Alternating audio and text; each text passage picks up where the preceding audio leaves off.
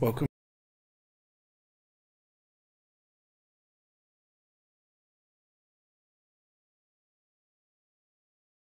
back to vlog 5 on my transition from weeds to full no dig. I'm having a lot of bindweed trouble at the moment.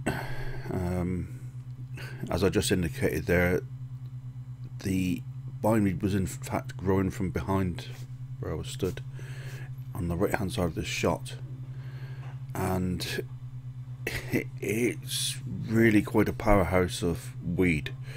The carpet I'm taking up now, the bindweed isn't so bad, so what I am going to do is get rid of it from that bed to stop it getting in amongst that fruit cage, because it isn't quite there yet. So hopefully by digging that, no, I'm not digging up, I'm spot digging still, but hopefully by treating that area I'll stop it going further.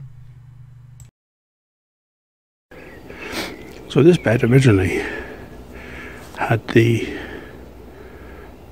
bindweed going this way rather than what I thought, because behind me,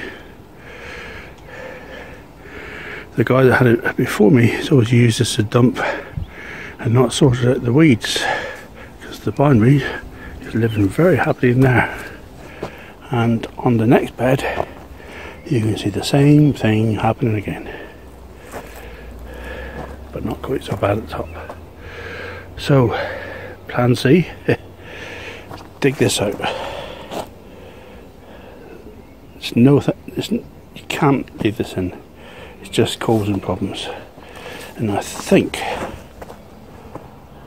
I'm going to have to dig this out as well along the back edge, because otherwise that bindweed is just going to travel forward again and make a mess for this year. That's today's little job done. I went right up through here as well, because the border of these two beds weren't dealing with the bindweed door. Spot dug a couple of little places where the bindweed poked its head up, and I got all that lot out. But I haven't tackled that lot yet. That's another day's job. Right, it's time to look at the beds that I've already semi-prepared by composting in bed on it. I'm using a slightly different method. I'm using the compost directly on top of the actual bed itself, because this compost didn't heat up properly. I do fear it's full of weeds, so I'm applying the cardboard on top of that, which is different to normal.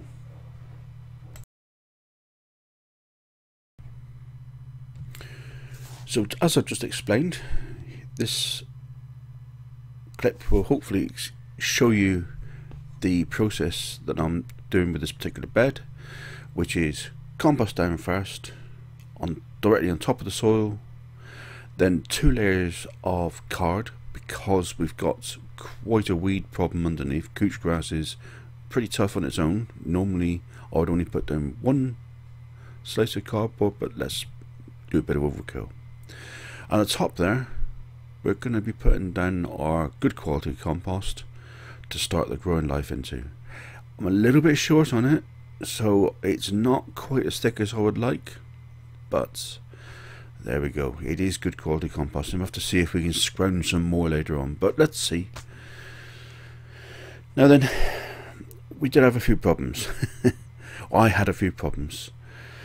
This area here had this lot growing in it. Now this is a mixture of bindweed and couch grass.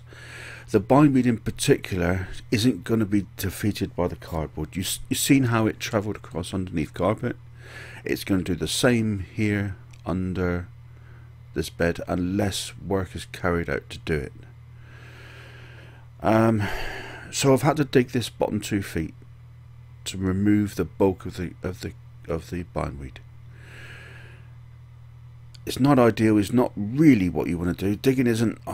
You're trying to get away from digging by doing no dig, but there are times and weeds that just won't be beaten by card and compost alone.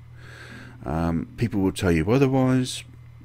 My experience, you've got to get a little bit more robust with certain weeds.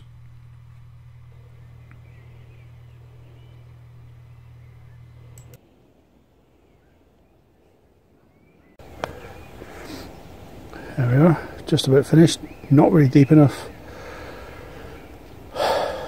but almost the last of my compost for this year, and I ain't gonna buy any. So it's got to be enough. Great.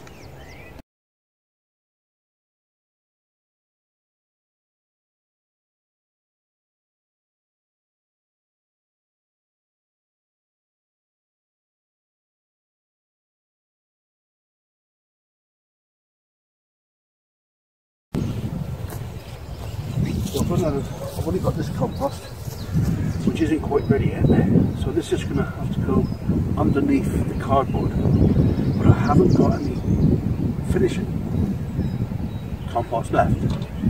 So plan B involves, this is going to have squashes on, so in the station plant this stuff around, cover with cardboard, and then maybe mulch on top of it later, but not use compost in the traditional sense to cover the cardboard. See what I mean?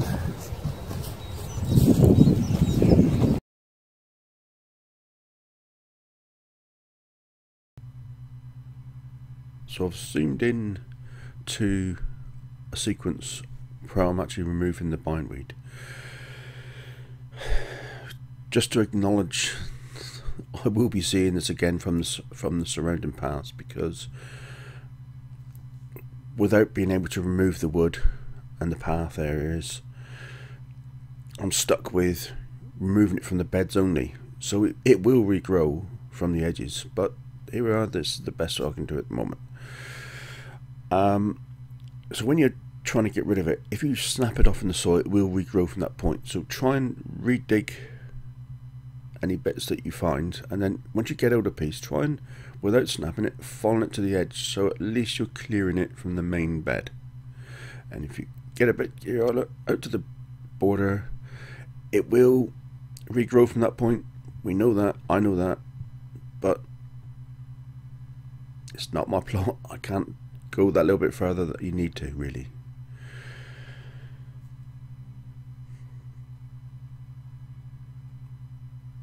Try and get any little scraps of root out you can, and when you get a piece, follow it down, put your fork underneath it, loosen it, and get rid of a nice long length. So I'm clearing it away from the bed itself if I'm not clearing it away from the path.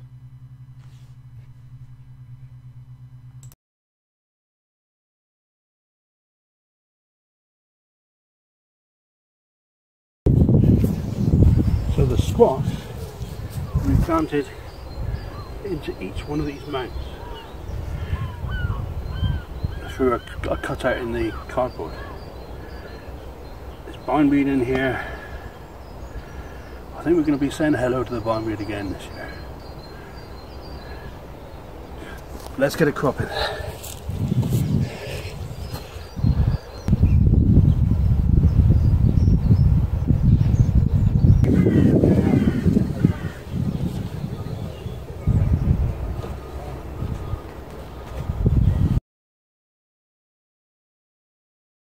That feels much better.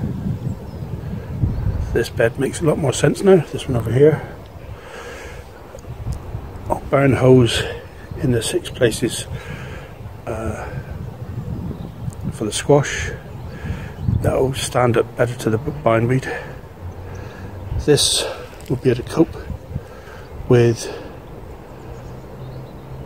the lesser weeds much better and stand a chance of actually succeeding.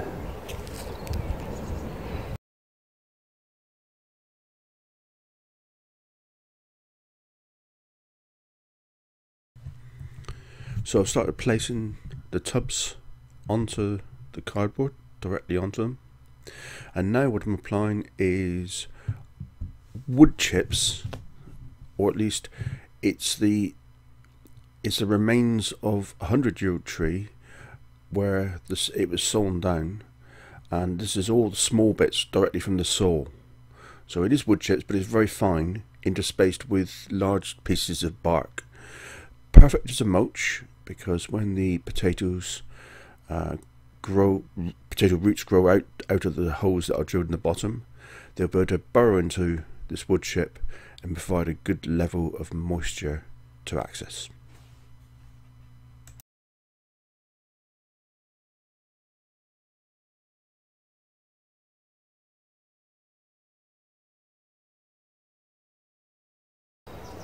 That's the end of a busy day.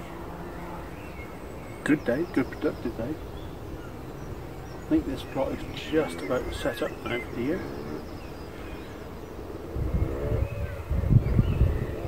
Yeah, just going to plant some more potatoes. Plant some crops in here, and the new bed down here. And away we go. The fun begins.